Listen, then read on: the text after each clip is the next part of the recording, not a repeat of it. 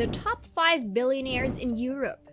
Without the maverick Americans and Asians making incredible strides in IT and other fields of endeavor, how would the list of billionaires around the world appear?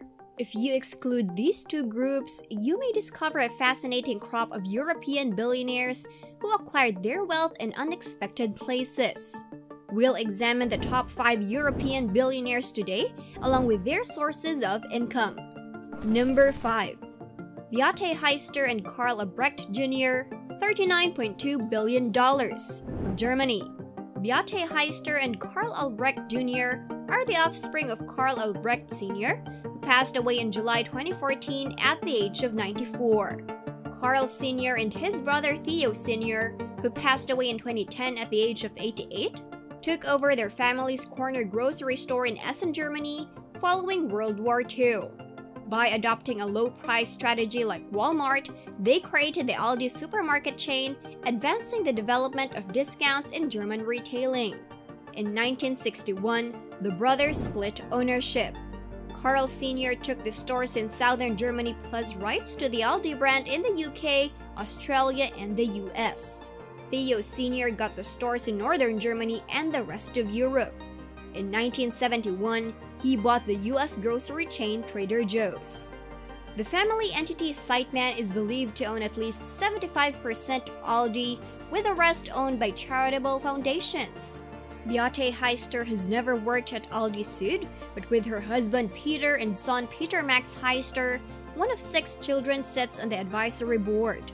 On the other hand, Karl Jr. has no children and has worked in different positions in the company, but withdrew from his duties after being diagnosed with cancer. Beate's husband and children, along with Karl Jr.'s wife Gabrielle Mertez, are all believed to have a share in the fortune. Number 4. François Pinault, $52.3 billion, France. François Pinault is the honorary chairman of the luxury group Kering, which owns fashion brands Saint Laurent, Alexander McQueen, and Gucci. Pinault founded Kering, which started as a wood and building materials company in 1963. In 1999, Pinault changed the direction of the business towards luxury goods when he bought a controlling stake in the Gucci group. The company, which made $16 billion in 2020 sales, also owns the watch brand Girard-Perregaux, which is run by Pinault's son, François-Henri. Pinault and his family own the iconic auction house Christie's, plus a $5,000 piece art collection with works by Picasso, Mondrian, and Koons. Additionally, the Pinault Collection Museum is set to open in the 18th century Bourse de Commerce building in Paris in 2021. In 2013, Pinault was worth $15 billion, making him the 53rd richest person in the world and the 3rd wealthiest man in France. In under a decade, he has more than tripled his net worth. To continue, Pinault was born on August 21, 1936, in Le Champ-Garreau, a small commune in the west of France. Raised by a timber trader in the rural French countryside, he worked in his father's timber business at an early age. By the age of 16, he had dropped out of school in Rennes. In 1956, Pinault enlisted in the military during the Algerian War. After returning to civilian life, he experienced the passing of his father. He subsequently sold his father's timber business, and the rest is history. Today, François Pinault and his family have a private art collection of more than 5,000 pieces. His first major purchase was a piece by Paul Sérusier in 1980. Some of the most notable pieces are from artists such as David Hammons, Rudolph Stigley, Koons, Paul McCartney, Donald Judd, and other contemporary artists. He initially collected 20th century art from artists like Picasso and Mondrian. Number 3. François Bettencourt Meyers, $83 billion, France. François Bettencourt Meyers is a French billionaire heiress and the richest woman in the world.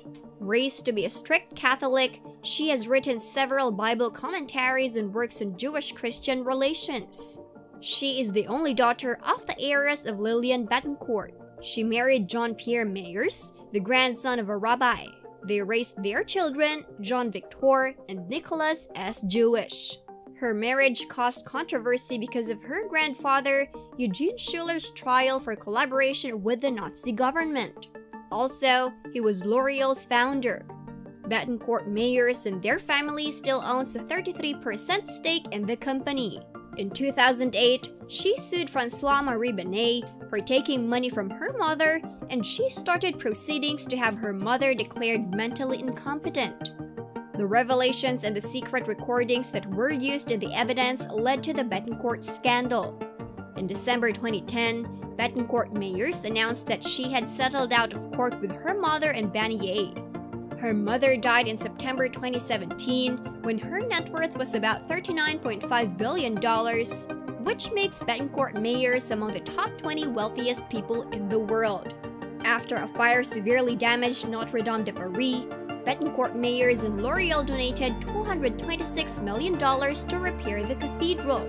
Even though she is better known as the heiress of the world's largest cosmetic company, Bettencourt Meyers also has an active academic career.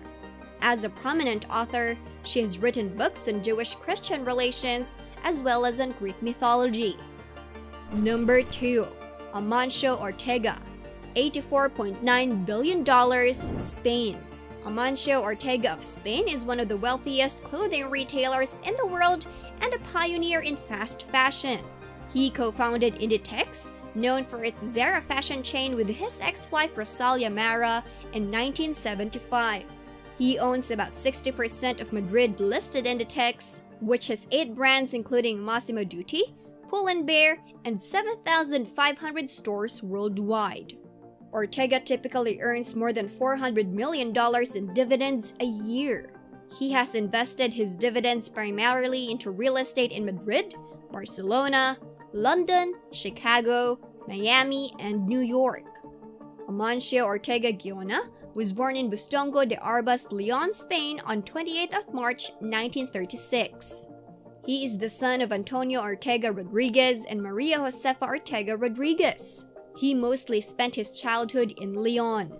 Ortega left school at an early age and moved to Corona at the age of 14. Shortly after, he found a job at a shop and for a local shirt maker called Gala, which still sits on the same corner in downtown Corona, where he learned his trade from there. Moreover, his public appearances in 2000 as part of the warm-up before his company's initial public offering on the stock market in 2001 made headlines in the Spanish financial press. Ortega was, however, the only one who was ever granted interviews with 3 journalists. In 2011, Ortega announced his imminent retirement from Inditex's parent company to the Zara chain, stating that he would ask Inditex Vice President and CEO Pablo Eisler to take his place. Number 1. Bernard Arnault, $187.1 billion, France. Of the world's ultimate tastemakers, Bernard Arnault, the owner of the luxury group Moet, Hennessy, Louis Vuitton, and LVMH, briefly became the richest person alive in May, according to the latest data from Forbes' real-time billionaires list, replacing Amazon founder Jeff Bezos. However, after a short duration, Bezos reclaimed the top spot with a wealth estimate of $188.2 billion. Arnault remains in the second position with a net worth of $187.1 billion on the Forbes' real-time billionaires list. He is the CEO and owner of the luxury goods conglomerate Moet, Hennessy, Louis Vuitton, and LVMH.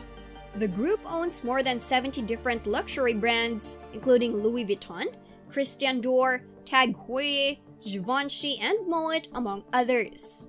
The group is the most valuable company in Europe with more than $329 billion in market capitalization. Bernard started working in his father's construction company in the early years of his career and earned a small fortune, which he used to buy Christian Dior in 1985 by acquiring its bankrupt parent company, Saint Frère. Soon after, Arnault managed to invest and take over the LVMH brand. He then went on to a 2-decade run to bring major luxury brands under the umbrella of LVMH. The latest of these luxury brands to join the fold was Tiffany & Company, the American jeweler, in a $15.8 billion deal. The deal was the largest for any luxury label. His riches are greatly influenced by the performance of the firm's stock prices because he owns a large investment in LVMH and other brands. His net worth increases if the share price does. While LVMH's earnings and sales decreased in 2020, the price of its share rose all year long. Because of this, Arnault's net worth increased consistently by more than $100 billion in the past year alone. The stock prices increased further when LVMH recently reported first quarter revenue of $16.7 billion, up significantly over the same period in 2020. As he continued to buy shares of his company, it remains to be seen if Arnault can recover the top rank as not just Europe's richest man, but also the wealthiest person in the entire globe. Bezos is simultaneously selling his Amazon shares. Let me know in the comments below if you enjoyed the video, and make sure to leave a like, subscribe, and turn on post notifications. Thank you in advance for your feedback. I am Miss Luxurious, signing off for now. Do not forget to visit our YouTube luxury channel Luxoid to explore the exemplification of the great state of comfort and extravagant living.